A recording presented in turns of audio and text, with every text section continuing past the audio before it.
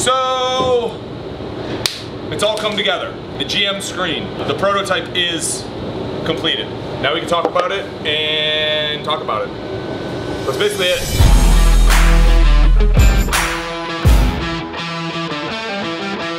It's not perfect. Yeah. The idea is going with a solid wood screen that's really just a chassis for a variety of systems. This is double, like you can flip it. You can go vertical.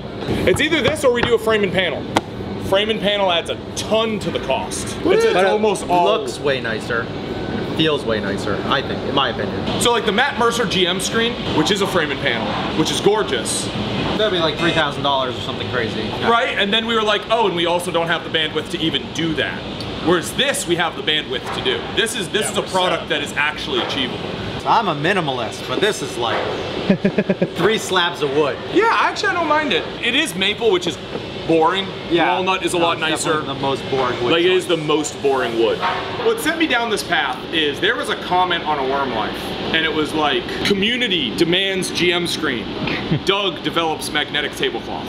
Yep. We really should be developing things people really want. The goal of a business is to actually solve problems and actually make products people want. I think for GM screen, we've had it in our heads, we've let perfection be the enemy of progress for too long. We've been like, well, we just want this crazy fucking thing, and then it's like, well, the development time for that is 8 months, and so we just never do it. I kind of agree with Jason. It doesn't look or feel like a Wyrmwood product to me, but I also think something's better than not doing anything. It's not a Wyrmwood product, I think. I just don't fucking care about any of these words. I care about employment, I care about increasing wages, I care about action. It's like, I don't care about your fucking vision. I don't care about my fucking vision. Like, I just don't care. Yeah, but this doesn't... Candid thoughts. Sit-stand desk improves everything, not this. I think. How much time did this take from you? This took none from me. I am not the only person in the company. Sure. Like, this is going to drain resources from lots of places. Production? Yeah, process engineer, just like development, everything. Do you think this is done, ready to go? I think it's close. The improvements I'm looking at is, this is really heavy. This rod sucks. Yeah. We're sourcing a magnetic stainless steel tube to see what the price is on that, because this is just like too chonky. Would a bigger diameter on that tube help too? Like more footprint for it to grip? It's that magnets have no strength, like shear. Laterally. Like that shearing, the magnets have no strength. Magnets have full strength. Like, yeah, it's really strong this way. Yes. I think the only way we're gonna, just throwing it out there is a hinge solution. I mean, I know it's cool to be like, you can get as many as you want, but do people want that, or do they want like a standard 3 screens? It's usually, like I have a set amount of screens I use that I prefer, and I don't change that ever. Yeah, it wouldn't be this modular thing. It would just be like, you purchase one GM screen and comes, maybe the hinges, then it can fold together. It's like more of an item, less of a system. No, I mean you want good hinges? You want not piece of shit hinges? You're probably doubling the cost. Hinges are expensive and they're very time consuming to put in. I think this is the most slam dunk that is achievable for our company. Most achievable dunk. Achievable dunkage. This is it. One thing that we could maybe try, what if we ran a shallow cove in the edge of this? There was the diameter of the rod, and then we still put magnets in, but they'd just be recessed at the bottom of the cove. That would help with that. If we are doing it in the CNC, you wouldn't need to run the cove all the way to the ends. It could be like a pocket that like the rod sat in. So you actually don't run all the way to the ends. You could use a ball end mill. That is a stronger product. I think that's a win. Jason, you look so troubled. I don't know. I feel like Doug just wants me to fucking agree with him. And any pushback I give, you get pissed off. The problem is you're not offering any solutions other than a $2,000 GM screen we developed 6 years from now. Where my viewpoint is like, well, who is selling it and what brand we sell it does determine the design features, how it looks, fit and finish. I don't see why you would make all of those decisions before you see how popular it is. My only frustration is whenever someone is like trying to tell me to stop, I'm just like, nope. So great, sounds fantastic. I don't feel like getting steamrolled right now, so I'm not gonna fucking obstruct you. You're like, I am not accepting obstruction, so my only option is to agree with you. No. No. What is not helpful is, yeah, just being a bitch. Just being like, oh, I don't think this fits a brand vision. I don't think this does this. I don't think it does that. Like, it just doesn't move anything forward. It's just complaining about reality. Reality is we have to develop products that we can actually make, that can actually be launched, that people are actually excited about. Disappointed! You ugly! You ugly!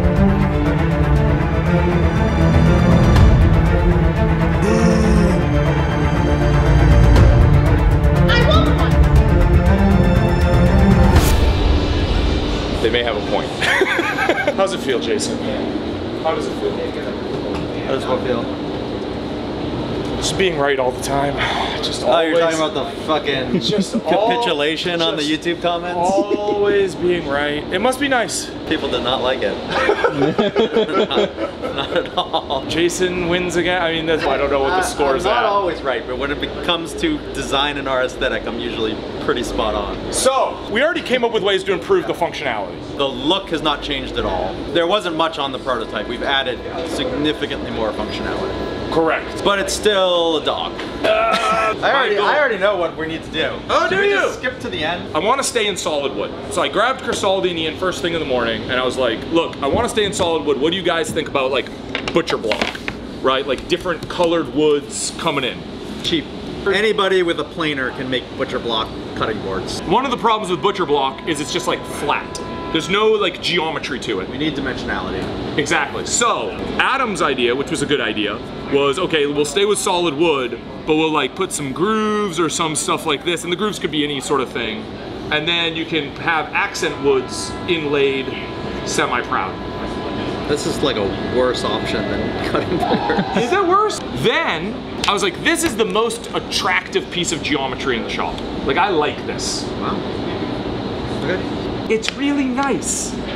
Yeah, I think so. So what happens if the, I got a little zany. I was like, what happens if the whole thing, what happens if we made this into a dice vault? It's like, yeah, and then you like click this on. But then I was Yeah. like, oh, well, this could just be a design accent, and I don't think we're there yet. And then we could do custom engravings of their adventuring party, which I really like. And then, and I'm just gonna tell you where we're going, and we'll go somewhere else totally different. If this is our central motif, what can we do to sort of have mortises with applied other accents? Make at least that central panel pop a lot, and then maybe the side panels are more basic. That is as far as I've gotten with the concept of solid wood, applied design accents. Go ahead, tear it apart.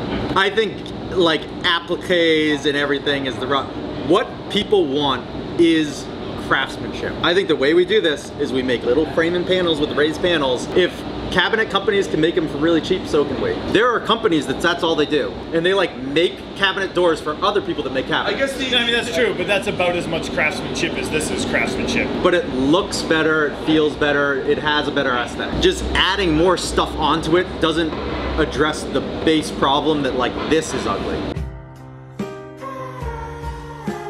This still doesn't feel like the Wyrmwood aesthetic. Does a frame and panel door feel like the Wyrmwood aesthetic? I think it's more so. Yeah. I think more so. I think so, absolutely. More so. Whenever I'm approaching design, I like to bake in the design into the industrial design of the piece, not like slap appliques and art onto a I simple. agree. That's not what No, Wyrmwood, that's what Dogmite does. No, I is they're like, here's the thing, and slap art onto it. I do not. And that's the design. I agree with that, 100%. But that being said, I also like accomplishing things. And if we are gonna do frame and panel door, I think that's gonna sink the GM screen for I don't know how long. So. We're either gonna take the solid wood strategy, but make it look like a Wyrmwood product, or we're probably gonna delay the launch of this product for X amount of time until we can, I don't know when. We got fucked on the last GM screen so hard. And because it was frame and panel. Yeah, it was very hard. I'm gonna keep banging my head against this. Do not have maximum certainty of success. The next day. So what I'm working on right now, so I got the screen, And the idea is we want to put shit in it. We're gonna make it nice. So I've got to do some mortising. So Bennett, he made this hexagonal mortise. I want there to be a field of wood behind it. So I went to the table saw and I made all these grooves. Zip, zip, zip. And then I think I'm gonna put some either ebony or some wenge stripes at the top and bottom. So it's like, how do you flatten that? So what I'm gonna be doing— You're gonna chisel it? well, so what you do is you come in and I'm gonna chisel across the grain to the flat.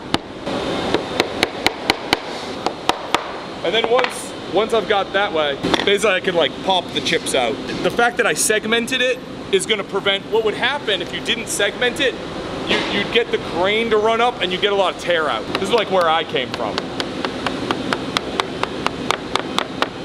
This is the craftsmanship that people want. If Doug just makes all the GM screens, we'll be fine. $1,500 GM screen. No, this is the craftsmanship people want, but I don't think they can afford. That's the issue. Jason gets in at about 9. Okay. I'm hoping to have this done by 9. And then Jason can rip it apart again. Yeah. This time the commenters are gonna come to my defense. Oh yeah. 2 hours later. You ready to do some damage, Jason? It's not that hard, honestly.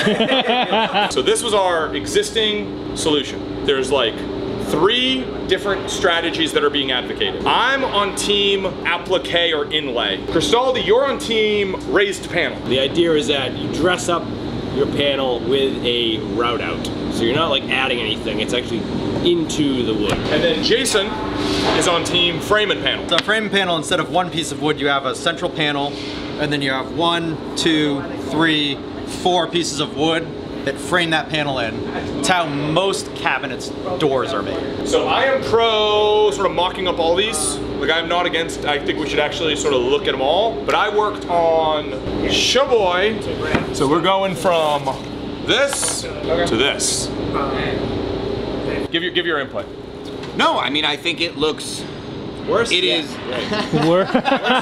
Whether this is a perfect solution or not, it's obviously better than this. Well, if you're... I'm agreeing with Bobby on that one. Obviously, there's like a lot of geometry to it. It's like, this gives a lot of shadow lines. I think this should be removable, and then this is a place where we can do personalizations, upgrades, stone or resin inlays. If you do an acrylic, you could actually like print out like your guild symbol. Picture of your Here. card. You can have a picture of whatever you want. This wood detail would add cost to the panel. So, Jason, what's your... I'm just shocked that you think frame and panels too complicated, but this is a slam.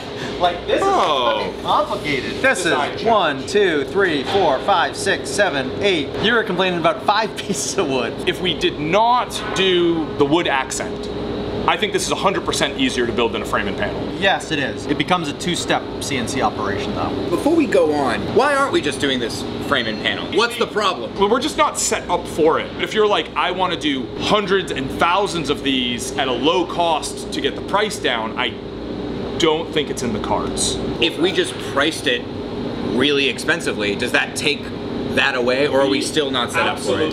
If we did a solid wood, I would be looking hopefully between $50 and $75 per panel. I think frame and panel is going to be like $150 per panel, which is just... I think people are willing to invest a little bit in a really nice DM screen setup. I'm honestly listening to all of this, I'm just like, we should just make what people want and charge out the nose for it. I don't know how many people are buying $3,000 GM screens. Or even 1,000. I mean, maybe, you know, we get it, if we did get the process worked out and get it, maybe it's not 3,000, maybe it's 1,000, maybe it's 1,500, I don't know. But same question applies. So, we have no resolutions. There are no resolutions here. There are only questions. I will have Pennsylvania work up like the next version of this, and then a version of that, and a version of that, and then we just get them all together. I'm gonna win this thing. To be continued, I guess.